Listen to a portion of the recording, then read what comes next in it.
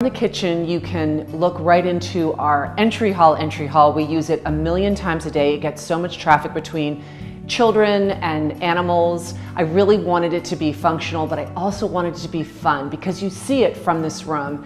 Everyone thought I was crazy, but I wanted to make it feel like its own special space.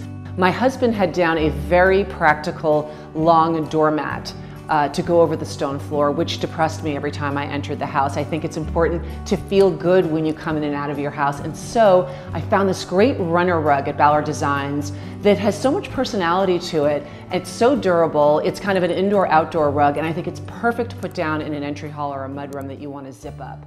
And then